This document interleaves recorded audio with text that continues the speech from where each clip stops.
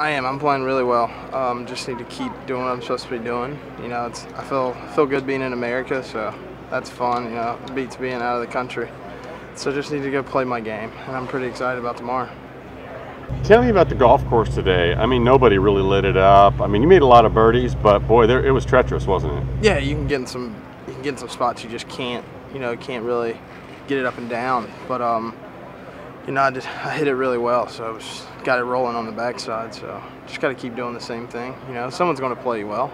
How big a factor was the wind today? At the beginning, it was real windy. I mean, I hit 3-iron in the 9, and I was just like, I hit 9-iron the day before, so it was kind of, you know, it made it interesting, but it's all right. You know, I'm glad today's over with. We got it in. I don't have to come back in the morning, so we'll just go do the same thing, get a good breakfast and good lunch, and go do it again. I'm pretty excited.